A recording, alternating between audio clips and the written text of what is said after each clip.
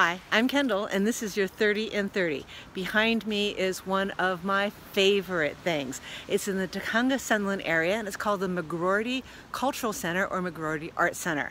And I love it because it's a beautiful building. Apparently, it was the home of one of the U.S. poet laureates. I say that one 6 times fast.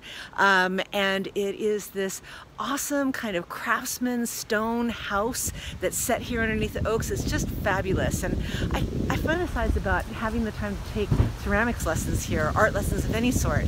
They have wonderful community events. Tomorrow, in fact, I'll be attending their Chili Bowl Fest, where you buy a hand-thrown ceramic chili bowl and you get it filled with homemade chili. I mean, what could be better?